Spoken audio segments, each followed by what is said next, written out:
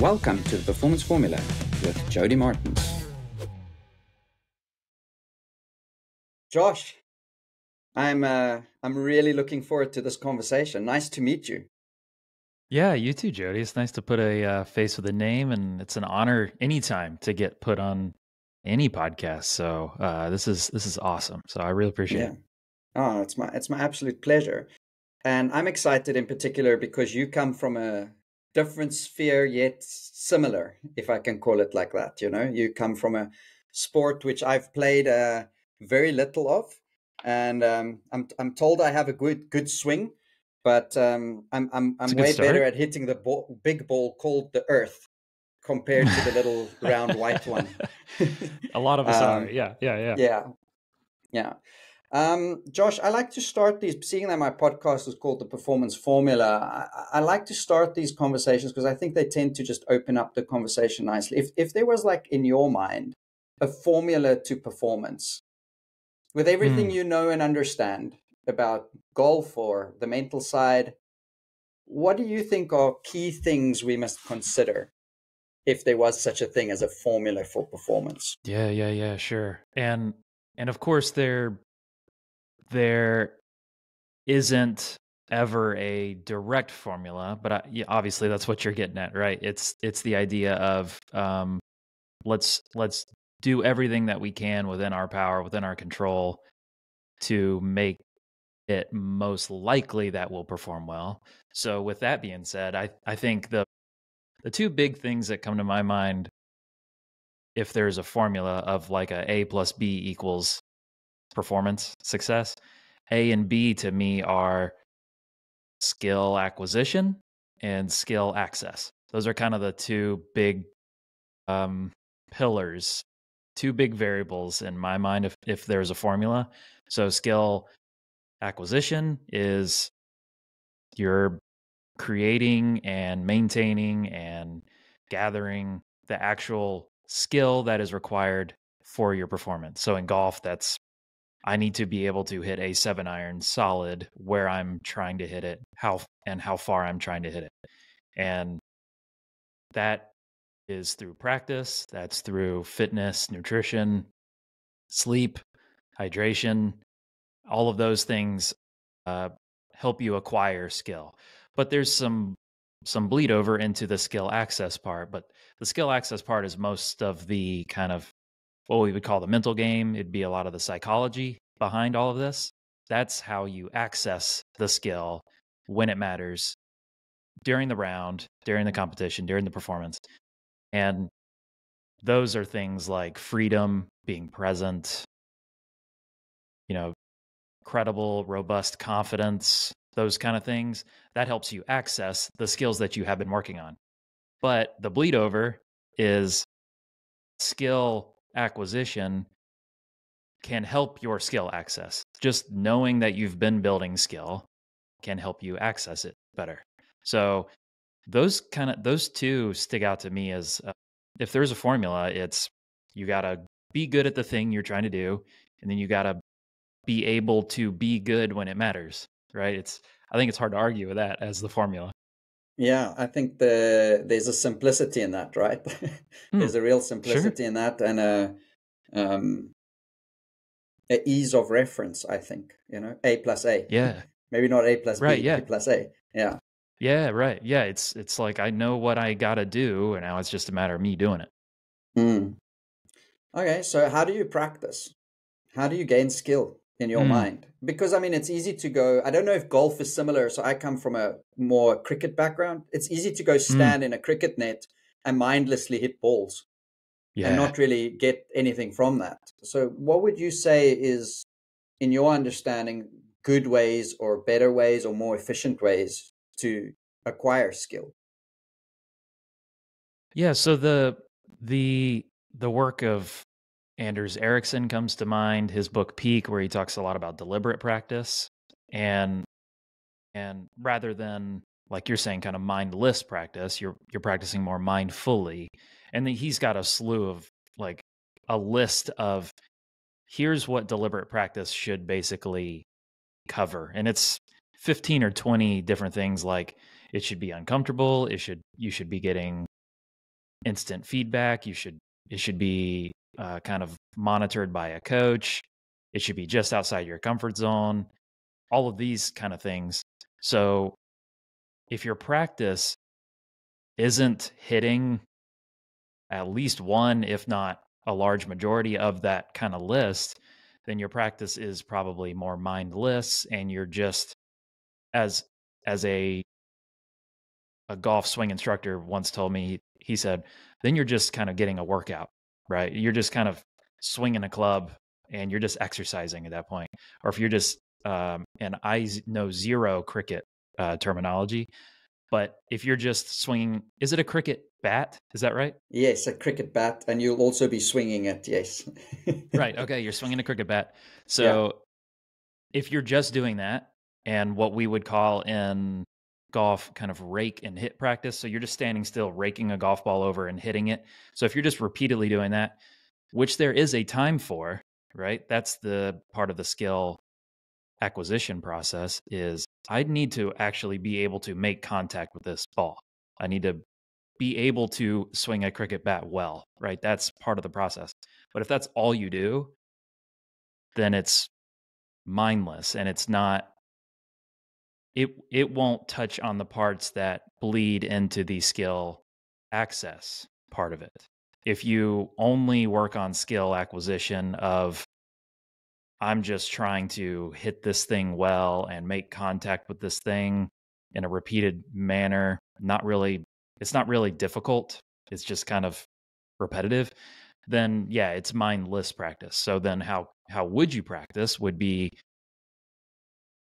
you got to be doing things that are difficult for you. So if it is the more technical, I'm just repetitively hitting a ball, well then you need to be working on something that's difficult for you, that's just outside your comfort zone, that's stretching your ability. And then you get into kind of more performance practice. So in golf that would be your the driving range has 4 or 5 flags out on the range at different yardages. So here's one that's at 120 yards, and I'm going to hit 18 shots to there, and I've got to get 14 on the green within 30 feet, and within I got to get 14 of those shots in there. So there's an element of pressure, there's an element of measurement, there's instant feedback, and then some kind of randomized practice where I'm hitting an 8-iron, then I'm hitting a 4-iron, then I'm hitting this. So with cricket, I relate it to baseball. I think of seems like a similar environment as baseball, where there's not different bats. You're hitting the same bat. There might be different pitches to encounter, but there is some randomization there, and there's certainly, okay, we're going to try to get it. I'm going to try to hit this one up the left foul line in baseball, or I'm going to try to hit it up the right. I'm going to try to hit a grounder. I'm going to try to hit home runs. So there's different types of practice. So if you're only staying in one narrow slot, you're not working on all the parts of your brain that need to be engaged when you're in a performance, right? Your brain uses several different parts, several different ways of approaching things when you're in a performance. And if you only stay in one of those things while you're practicing, then you're not training your brain to be able to flip off the technical switch and flip on okay, it's time to perform. It's time to just play, right? You have to practice that. That's a skill you have to practice. I absolutely love that. I make this distinction very clearly for all athletes that I work with, especially in technical sports, that we can access it. I call it a technical mind or a performance mind, and they're different. Yeah. They're Well not the said. same thing. They 100% not the same thing. Maybe I want to take a moment and educate you, if it's okay. Bring it.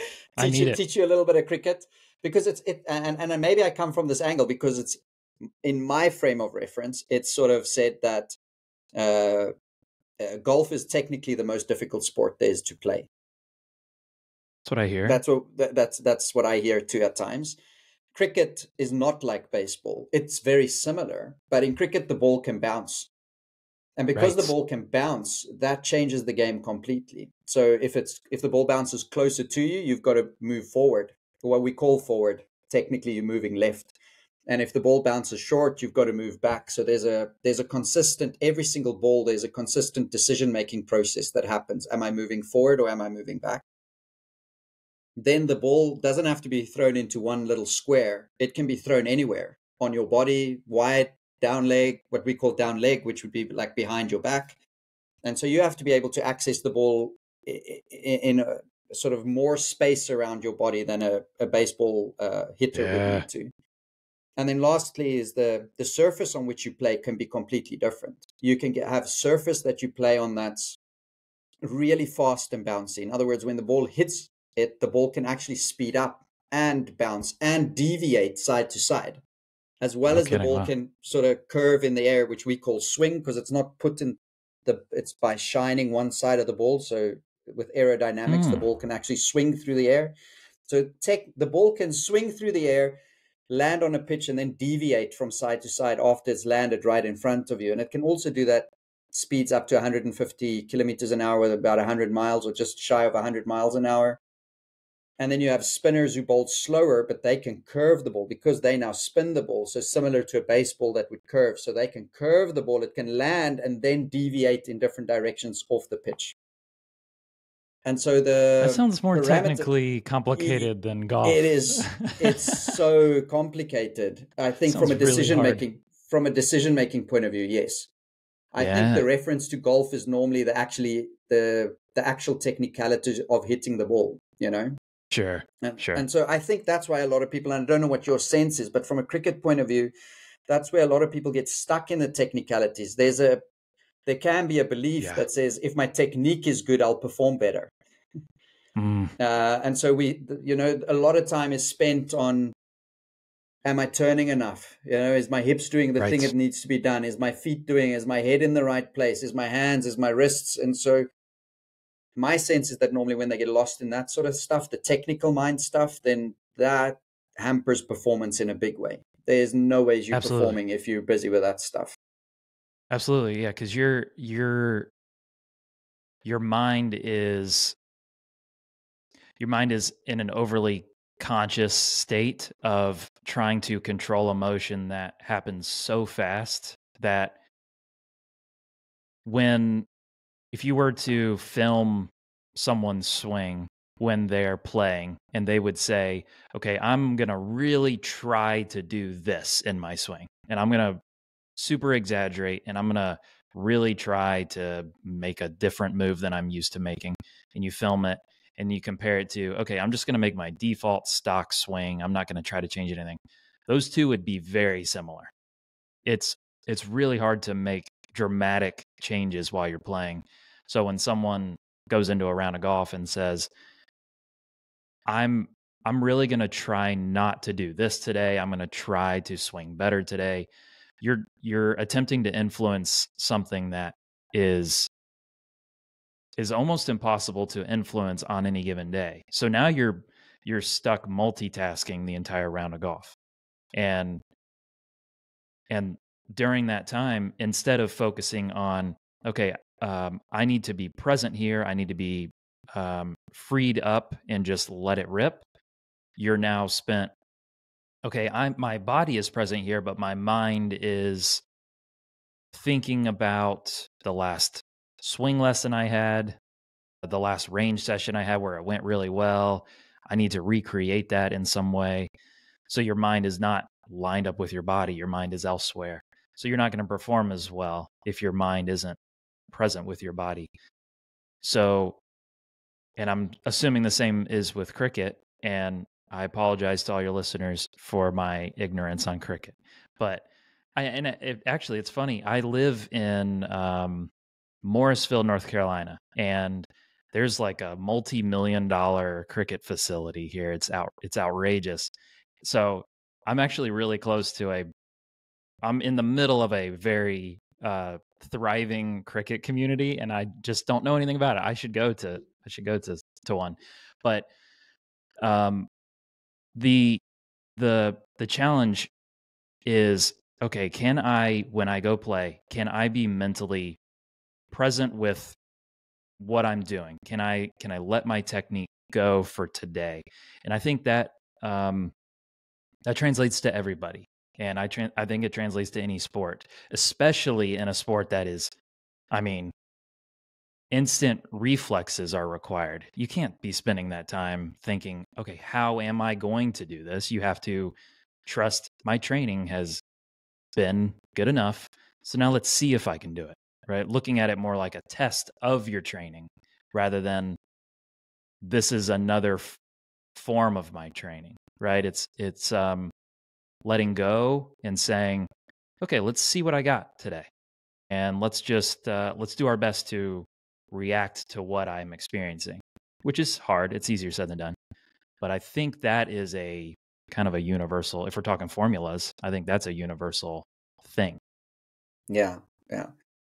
Maybe my last thought on the practice, I've never understood why, and I haven't, I've worked with one or two golfers, played a Hmm, little bit cool. myself, obviously, as I've mentioned, but I've never understood why golfers, even myself, to be honest, but I don't go to a driving range that often. But why do golfers not go to a driving range and say something like, okay, between those two flags, and sort of, or if you know your driving range, map out 9 holes and say, right, this is going to be my par 3 hole.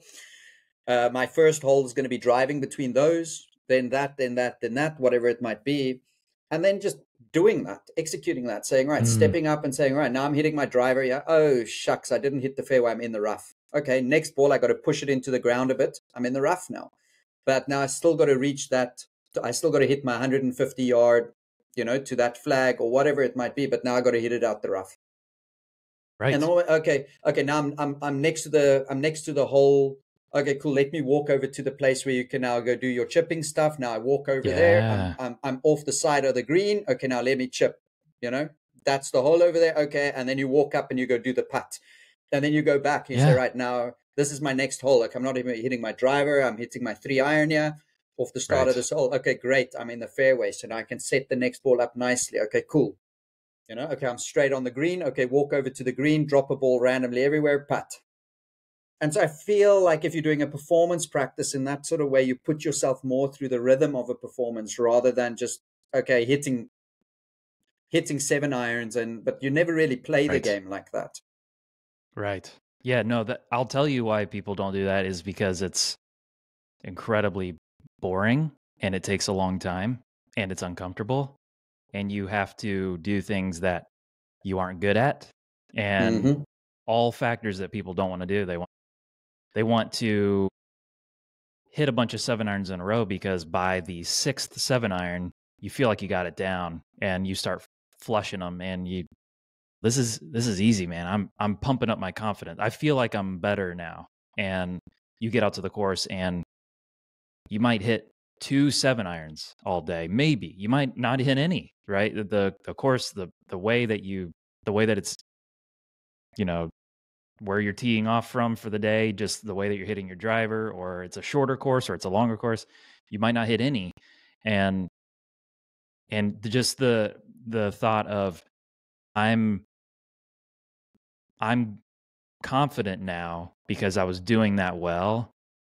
Well, you were doing something pretty easy well, right? It's hard to hit a golf ball well. Like I'm not saying that hitting your sixth 7 iron in a row should always be good. Not necessarily. I've struggled with that myself plenty. But the idea that because I can hit 10 7 irons in a row decently, and that means I should be confident. That means I've got it. That means I'm playing well. Well, you're going to get out to the course and be um, unpleasantly surprised. And that surprise is going to lead to frustration, probably starting to go into fix mode. Why am I not hitting it the same? So now I need to change something while I'm playing. My technique must be off. So I need to recapture that. So now you're not mentally present. You're multitasking with really your job is not to be pretty out here. Your job is not to look great, be perfect. Your job is to get the ball in the hole in as few shots as possible. And when you're thinking more about the how of hitting this one shot perfectly, then you've diverted your attention away from probably the real performance goal for the day. Now, that's not to say that you aren't allowed to go out on the course and think about your swing. Anyone's allowed to do whatever they want, right? You just have to say, okay, what are my goals? Well, my goal is to get the ball in the hole in as few shots as possible. Well, then your mind needs to be present with that. Okay, well, my goal for this 9 holes is to work on my swing. I want to work on my swing, and maybe I want to do that kind of practice that you're describing of the driver, then rough, then chipping, then putting. Well, I'm just going to do that on the golf course, and I'm going to, while I'm doing it, I'm going to be kind of thinking about my swing a little bit to just see. You're allowed to do that too. But saying there's only one way to practice and it's just repetitively hitting 7-irons, and then I'm going to go to the golf course and continue to try to perfect my swing, well, then you're always in a working on it mode. You're always in a skill acquisition mode, and you never switch your brain over to the skill access mode. And, when it comes time for the club championship or the bigger tournament you're playing in, or the skins game you're playing on the weekend or whatever, you are more challenged to recreate your technique because you're under pressure now, and your brain goes into this kind of threat detection protective mode, and you're not going to be able to access your skill, one, because it's harder to do under pressure, and two, because you have done no skill access practice whatsoever. You've only been in technical mode for the last month, and now you just magically hope to show up and access it and let it go, let your technique go. Your brain is going to be spinning, trying to, one, figure out, why is my technique so bad? Two, why can't I free up and just let go? That's going to be a long day. You almost always. So you've got to balance it out to be able to show up on that day and, okay, now let's just let it go and test it. Yeah, I mean, you speak about, or you mentioned earlier, the idea of unshakable, I think that's what you said, confidence. And so Yeah, that's one version of it. Absolutely. yeah, I think what stands out for me in that is what are you actually getting confident in, though? Because if it's just like that Mm, mindless type of, so a lot of the time, if you read literature on confidence, it would speak about competence. So when you're competent in something, you feel like, okay, I know I can do that, and therefore I feel more confident. But my sense is if you only get confident in the technical stuff, then you never get the unshakable confidence in performance, because you haven't got right. the performance confidence yet. And so I love this conversation and sort of the things that you're raising, because it resonates well with what I believe. This idea Mm, that you've got to spend time practicing the performance so that you can gain essentially then the unshakable confidence from a performance point of view too. So I've got the confidence in my swing, so I don't have to think about that too much. So you need that confidence. You need that confidence from the competence, but then to go practice the performance element too. And I don't know, by my understanding in golf, there's also decision making. I watch these Instagram reels and these things with every guy's got a tip and a trick and um, some hack that they promoting that yeah. help Greg Palmer, or I don't even know if I'm using the right name. It's Sure. Sure. Might as some well just be famous, Greg Palmer. yeah, some famous golfer that I don't know, Yeah. Sure. and Sure. Sure. I get the idea. yeah, and so I think there's a lot to be said for that, like that ability to put yourself under pressure in practice already. And it's difficult because it's not the same. It's not the same as being in actual competition.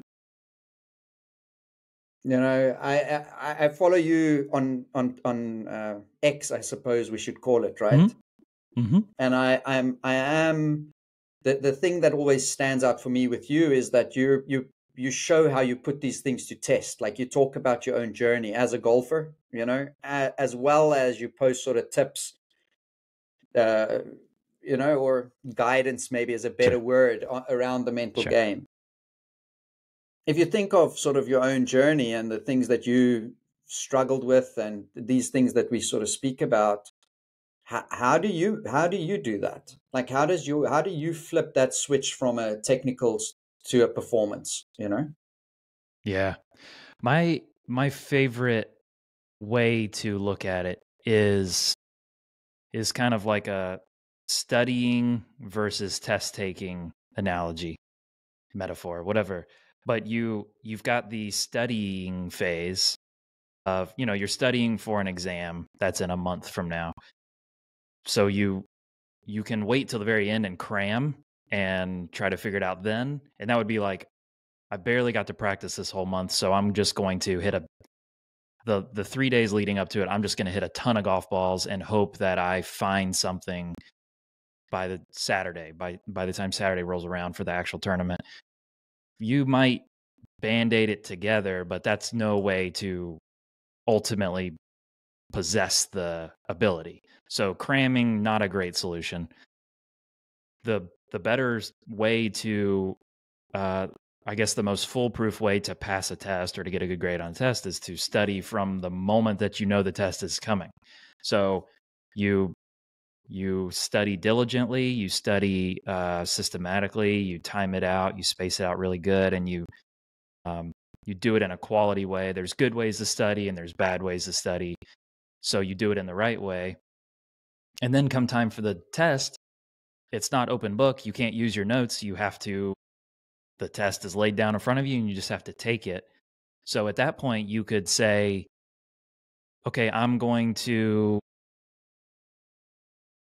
mean, there's not even an option to continue to study while you're taking the test. You simply just have to, let's test my knowledge. Literally, I would assume that's where the term comes from, is because we're testing your knowledge. We're not testing your ability to study today. We're testing your knowledge that you possess currently today. And after that test, you get a grade. Okay, I got a 50%, right? I did pretty bad, right? I only knew half the answers.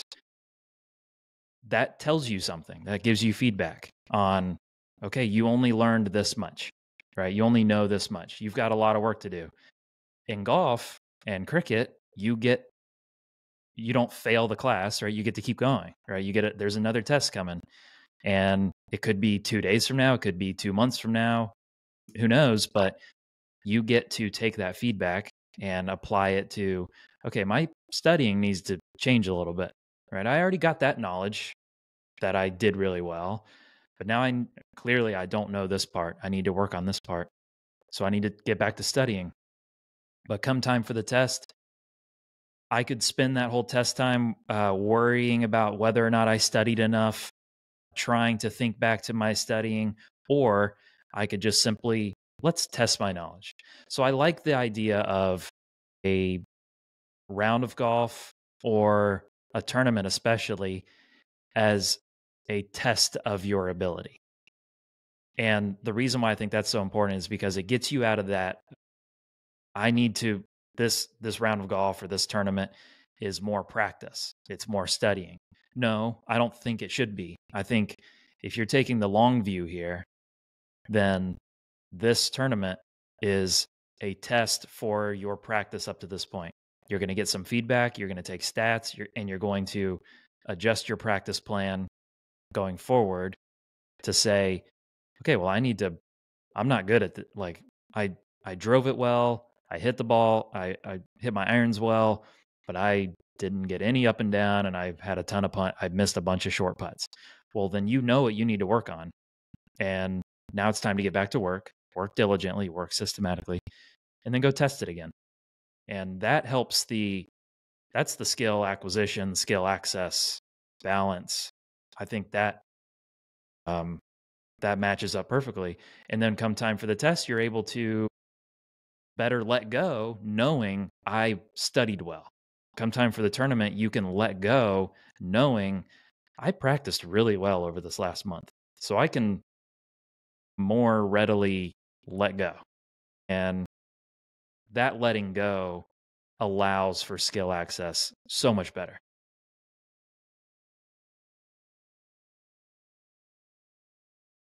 As you started it, I'm thinking of sort of the if we had to think of the mindset side of this, right? It's like you're speaking, yeah, it's a nice analogy, story, metaphor, Mm. whatever the Mhm. right word is there. I never Mhm, know. mhm. Um, Me neither. and maybe easy to remember, but it sort of speaks very much directly to a learning mindset, an ability to take feedback, and how and that you're able to take on feedback, learn Yeah. about yourself, and then have a preparation plan in place in order to make sure that you take on that feedback.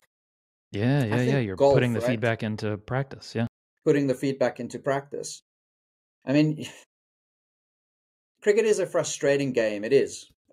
Batters, especially batting, Mm. bowling less so, because bowling, depending on the format that you play, you can bowl anywhere between 24 to unlimited balls in a given game. So like in a T20 game, you bowl 4 overs maximum, which is 24 balls. In a 50 over game, you can bowl 10 overs maximum, which would be 60 balls. And if you play a test, well, how long can your body last? Like literally, you can bowl 2 days in a row, 20 to 30 to 40 overs. Um, and so bowlers have a little bit more, I think, as a tendency, there's more opportunity, you know. Mm. Batters have one chance. You got one chance. You make a mistake, you get out, you can go sit. You sit for the rest of the game. You sit and you got to go field. That's. It's not like baseball where I Yeah. think you can come back in another Right. inning. You have not the same. You have one Mm. opportunity, and so there's the pressure on batters, along with all the other stuff we spoke about earlier, all that decision making that takes place. Mm. It is quite intense and it gets quite hectic, and so often, and you see this in golf too, right? Where there's this I've got to be perfect almost mindset that comes into the game. You see golfers break their golf clubs, hit it around Mm. trees. Um, Batters will throw their bats through windows. The helmets will bounce all over the place. And so it's easy, I think, to get trapped in like that mindset of perfection. And Mm. it's easy to get sort of think like, if I can do this perfectly, then I will do well. And so I'm not perfect yet, which can then speak to your self-worth and your identity and all these facets that can come into Absolutely. play from a mental point of view. Mm. How do you find, like, when, let's say somebody's stuck in that, right? Like, let's say they're stuck in a bit of this beating on themselves, perfection. How do you think we get out of that? How do you think we can alleviate that for ourselves? We gotta discredit the belief. We gotta cut right through and challenge the thing. What I call it is the kind of the lie we're telling ourselves. So when you assume I have to be perfect here, and in cricket sounds like that mindset is much. In golf, you are the only one. You get every chance, right? There's no. I can imagine a scenario where a round of golf is played with 30 different people and you only get one chance to hit one shot. That would be extreme pressure, right? And that would be very, very difficult. So in cricket, this is ratcheted up, sounds like, to another level. But if even then, if you assume I have to be perfect, you're basically saying that this is my one chance ever. It might be your one chance today and tomorrow or however long it goes, but it's not ultimately true unless you literally are retiring or something right after this. This might be your last chance, and in that case, you have to simply accept it, and you have to choose. Okay, how am I going to do this? How do I want my last chance to go? And even then, you want to say, do I really want to spend this completely anxious about it going perfectly? No. So even more so when you know I've got more chances coming in the future. Now they might be few and far between. Each one might have a lot of pressure to it, but it's not over, right? Assuming that you have to be perfect or believing that you have to be perfect assumes that you will never get another chance. And that's simply not true for 99% of us. There's always another round of golf. There's always another golf shot to hit. There's always more cricket to play. and the built up pressure of it, the belief, the perfectionism belief is coming from probably an untrue source. So you have to catch yourself telling yourself those lies or believing the lies that are randomly popping in your head. You need to be perfect here. Okay, do I really? Okay, why do I think I need to be perfect? Well, this just matters that much, so much. Okay, does it? Like, okay, yeah, this is in front of thousands, millions of people or whatever. Okay, why does that mean that it matters so much? Well, I guess when you say it like that, doesn't really. And, in 5 years, no one's going to remember this, or in 7 days after the next one, no one's going to remember this, maybe. So basically, you are arguing with yourself. That might be kind of too much sounding like a fight with yourself, but you're basically questioning the lies that your brain throws at you that says you need to be this way. Okay, do I really? Do I need to? And a lot of like golfers tend to say, I just have to get off to a good start. If I want to contend this week, I need to get off to a good start. Okay, you have now set up the situation where getting off to a bad start is unacceptable. And it's impossible to be in contention if you get off to a bad start. Is that true? Well, actually, now that you mention it, no. I've started terribly before and still finished just fine. Like I've had my worst game and still played pretty well. Okay, well you just discredited it right there. You've just diffused this limiting belief that was causing you to play anxiously, to start off anxiously. So you can't just say, just relax and play. Well, if you have a deeper belief of this is it, this is all that matters, this is life or death, well, it's going to be hard to just relax and play. So you need to discredit the underlying beliefs of this is life or death, this is it, this is the last chance I'll ever get. Well, that's just simply not true. You have to discredit that. Yeah, I like that. I think that's good advice. I have I'm definitely stealing this, right? This is an awareness I've had in this Sure. conversation. I'm stealing It's all one of of the it. reasons. No, I mean, it's one of the reasons I'm doing the podcast, right? Because I learn every single podcast, there's a little something I take away. And I've always had this, I've had this understanding that if you ask yourself this question, like, why is this important to me? And you load meaning onto something, right? You add additional meaning. You raise the tension level in your body, right? So especially if you're quite flat, if you're unmotivated and sort of in a place where you're not really able to access your best because you're a little bit undercooked, then I think by asking yourself a question like, well, why is this actually important to me? Why is it important that I start well? Why is it important that I have a good round of golf here? But the problem with that is that if you create and you set that meaning up in the way that you sort of, those examples that you gave, then they become the pressure through which your performance actually then gets hampered. So there's always this fine balance for me that I've had an awareness of in my mind of making something too important. Yes. And when it becomes too important, too meaningful, then I think it drags us down more than it actually allows us to perform. It doesn't set us free.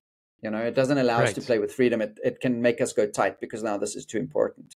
And so I've never had a strategy to de-escalate. I've never had that up until this moment. And the question for that will just be, really? Yeah. Like, are you saying that really? Like, is it really that? And so I love that. I'm definitely stealing that from this conversation, is that ability to, when something becomes too meaningful, then you could just question it to sort of bring it back down to earth. Well, really, is that okay? No, it's not that. Yeah. Okay, cool. So then, and maybe a good follow-up question could be, so then what is it? What is it then really? Okay, cool. Yes. Well, it is actually this. And then I think by doing something like that, by loading a meaning and being able to sort of bring it back down if need be, and then being able to sort of ask, well, what's it really about? In that way, we can get ourselves to focus on the right thing at the right time. You mentioned the word attention a little bit earlier.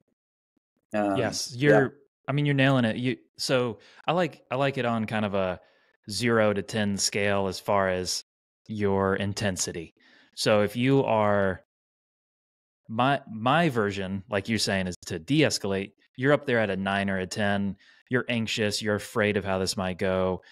You're, which makes you play scared, and because you're so worried about it not going well, because this is it. I need to be perfect here. Well, you're at a 9 or a 10. You need to do something to bring it down, which is, okay, here, let's level set and ask, okay, is that true? Is this it? Like, is this life or death? Well, no. Um, okay, what is it then? Right? I love that question. So then what is it actually? That's the definition of acceptance that I heard one time, talking about stealing things. The definition of acceptance is seeing things as they are, not as you wish they were. So then when you see it as it is, that brings you down to a 5 from your 9 or 10. Now, if you're down at a 0 or a 1, most of the golfers that I work with, I don't know any of them that are too low. The very fact that they are paying me to help them usually means that they care too much. They don't care too little. But if you are in the situation where you're at a 0 or a 1 or a 2, and that 5 is your personal sweet spot, then you need to impart meaning to it, like you're saying. Then you're not caring enough. You're not seeing, this actually matters to me, and I do care. And in, like, in fairness, I have been there many times where I've been demotivated, you know, depressed, not, just going through the motions. Do I really care to do this anymore? I had to remind myself, wait, what am I really trying to do here? I want to play on the PGA Tour. I want to accomplish these goals. I want to get recruited to play in college. And I had to re-impart meaning. Most of my golf career has been spent caring too much, and I had to de-escalate it. And when I did that, I played really well. But there were absolutely times where I was in the 0 or a 1. I just don't even want to get out of bed and go, I can't do it today. I don't want to do the grind.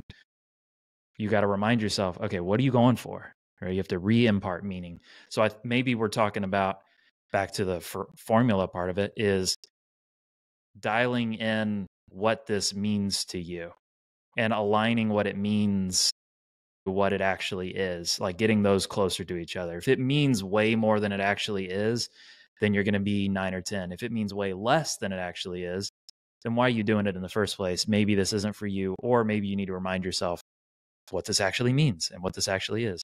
So either way, getting to that sweet spot in the middle. Yeah, that's a Yeah. great way to put it. Great point. Yeah. Yeah. I equate that to like a cocktail. If you go have a cocktail at the bar, if it Mm, gets mixed, right? So a whole bunch of, so if I think of the formula to performance, and by the way, I have an actual formula that I use. cool. I want to know. But I equate it to like a cocktail. And so a cocktail gets mixed. It's a mixture of things. And if something in the cocktail is out of whack, if there's too much of a bitters in there or some alcohol or something that's too sweet, then the cocktail actually doesn't taste nice. Mm, And it's not an enjoyable, especially if it's a cocktail you enjoy, you know. right. And so I Right. think it's every person's responsibility as an athlete to learn what their cocktail is. And so part Mm, of that would be a measure and an understanding of your optimal tension level. Am I a 8 out of 10 guy? And I think you said it beautifully there, like if a 5 is yours, right? If that's where right. you need to be, Right. because I might need to be at a 7 or 8. I need to be ramped up a little bit more. Somebody else might need to be at a 2 or 3. Mm, But mm, yeah, yep. so I think that's pretty awesome. So my formula is, and this is stolen, by the way, stolen and Sure. slightly tweaked. It's stolen from the Sure. Inner Game books, Oh, written by yeah. Timothy Good books. Galloway, which speak about, his formula is performance is equal to your potential. He says minus the interferences. Yeah. The way I tweaked it is times the interferences, because I think the interferences play a big part. And sometimes interferences add to the cocktail. Sometimes there's an external source. Somebody walks past you and they say something to you, which is an interference, which can easily derail you.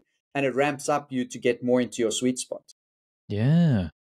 So I prefer to go with times interference, but also because you times it, the interference has a greater, it derails in a big way. So if it's something small, Yeah. even if it's something small, to think of it as something that can have a big impact.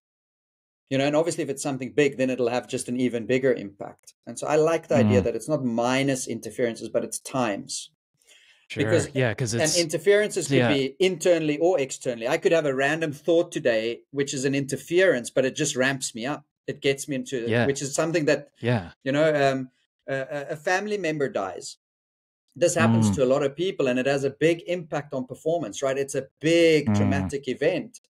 But I know cricketers who their parents passed away and they dedicated their next game to their dad. So it's an interference. It's not something that's normally going to be there. And then that thing has a big impact on their ability to focus. And then I put a over divided by pressure, your ability to manage and cope with the pressures of performance. Because if you're not able to do that, if you don't have strategies in place, then I think your performance gets derailed. And I'm not saying it's the holy grail or anything like that, but that's my actual formula for performance. No, I like that because assuming interference is negative I don't think that's correct. I think interference is neutral. I think you might even change the term. You could certainly change the term to stimuli or stimulus or something, right? Sensory input. Sensory input, something you encounter, right? Putting a more neutral label on it. But interference is a nice word for it, because then all that is it puts you in a frame of, how do I interpret this thing that happened to me? Obviously, a parent passes away. That's, by all accounts, that is not a good thing, right? That's a negative thing. But you can choose how you respond to the thing, right? Let yourself grieve, let yourself be sad, but then be fueled by it, right? You could let it bring you down and you never come back up. And there are situations where that happens, and that's completely perfectly normal. And certain situations are worse than others. So we can't put a blanket over all of it. But I think, without having gone through any serious trauma myself, so get back to me after I have, but you can always respond to anything you go through. You can choose how you respond to anything you go through, whether that thing would be deemed good or bad. I think you can always choose how you respond. So interference is kind of in the eye of the beholder a little bit. It's how you perceive the interference, whether or not it's a helpful multiplication or a positive multiplication or a negative multiplication. But I love that way to think about it. I think that's exactly right. Yeah. Josh, if there was anything in your mind that you thought we were going to talk about that we didn't, what would that have been? I mean, based on the name of the podcast, I think we destroyed that dead horse. I think we have. I love your formula, and I think we have added to the nuance of the formula, because getting at kind of the first principles, the best practices of, okay, how am I going to perform as good as possible? I mean, some people, listening to this, hopefully not, but some people will go right to, well, I need to get my technique right. That's the formula. Like you said, you led at the top with that. So introducing, well, no, right? That is one small piece of the pie that is performance. So introducing more and more of those concepts can't hurt, right? So that's exactly what I thought we were going to cover, and I think we did it well, to answer your question. So I think this was awesome. Yeah, brilliant. I've loved this conversation. Thanks for allowing me to share a bit of my stuff too in between and commenting on that. I appreciate that. I need to learn more about cricket. It sounds incredibly difficult and intense and fun to watch. Dramatic. Yeah. No, and it is. It can be. It could be quite hectic. And I mean, the longest format is 5 days. You play over a period of 5 days, 90 overs in a day, which equates to, I think it's a total of 540 balls that Mm, get bowled over the mm. course of one game. How Batters long would have one two day last in theory? Sorry to a interrupt you. day would start around 10 o'clock in the morning, and then it'll end between 5 and 6 in the evening. And then there's two breaks, a lunch break, which is normally 40 minutes, and a tea break, which is normally 20 minutes. Yeah. God, it's long days. Yeah. Yeah. And so That's in a period outrageous. of, in each of the, and there's like a 2 hour period in between. So playing time is 2 hours, 2 hours, 2 hours. And then it can go longer in the end because you've got to do a minimum of 90 overs in a day. So if the team that's bowling is You got to get behind, to they've got 90. to finish. You've got to get to 90, unless there's weather or bad light Mm, or things like that sure. interferes. But for the most part, yeah, Wow. you got to get you Dang. can get more I in. need You it. can get more than 90 overs in, even Sure. if you want to. But the But minimum a of minimum. 90, yeah, yeah. Got it. Yeah. Man, that sounds I think my math was off there because awesome. 90, I think my math was off because 90 times 6, which is an over, is, what's that? 300 and, no, 500, No. that's 540, isn't it? Yeah, I think you Yeah. nailed it. Yeah. So it's Yeah. 540, 90 not times in a 5 is game, in a 40. Yeah. day. 540 balls in Got a it. day Wow. in one day. So you times that by 5, that will be the total volume that cricketers could potentially put their bodies through. Goodness. Yeah. And Wow. so That's exhausting. in all of that, batters have 2 opportunities to bat. They In get all 2 potential opportunities. 5 days? In all 5 days, they got 2 opportunities to bat. My goodness. That's some Yeah. pressure. That's Yeah, some some serious pressure. pressure with That's how some serious pressure. complicated and difficult it is when you have that chance. Man, that's crazy. Yeah. Yeah, totally crazy. It's cool to know that you're out in Morrisville. I've had a Yeah. guest on the podcast. I don't know if you know him, Jacques Dallaire. I don't. He's from motorsport. He stays about 2 hours away from Morrisville. Yeah. Wow. No One kidding. of, I mean, all my podcasts are pretty good. This was a pretty good one. But that Yeah. podcast stands out at that time, was most Yeah. probably one of the best ones because it was a similar conversation in that it was just very succinct, very clear, not too messy, Mm, crisp ideas, easy to mm. communicate. And so I think for me personally, those are conversations I enjoy because you can take a lot from them, you know? Yeah. Yeah. Yeah. Well, it's no surprise. We live right here in the same area. This is where all the bright minds are. So Yeah. you need to get over here too. Yeah. I'm working on that. Yeah. I'm working on that. Nice. Yeah. Nice. Nice. Josh, this has been really cool. I thank you for your time. If people Likewise. want to sort of, if they're listening to this and they want to reach out to you, what would be the best possible way for them to do that? Yeah. So as soon as you're done listening to the Performance Formula, head over to, if you're interested in golf. And I'd like to say that my podcast, just like yours, is applicable to kind of psychology in general, sport psychology in general, but it's called The Mental Golf Show. That's kind of my main thing. And then everything else I do kind of branches off of that: Twitter, X, Instagram, newsletter. So if you kind of want to find me wherever I am, you can go to joshnicholsgolf.com. So the Mental Golf Show podcast and joshnicholsgolf.com. That's kind of the two places I would send people. Perfect. I'll make sure that that's linked in my notes below Awesome. so that people can Thank just you, Jody. access it straight from there. Yeah. Thanks for your time. Really, really Of appreciate course. you giving me a little bit of your time so that we could have this awesome conversation. Of course. Thank you so much, Jody. This has been an honor and a pleasure, and I've learned a lot in this conversation. Thank you. Awesome. Thanks.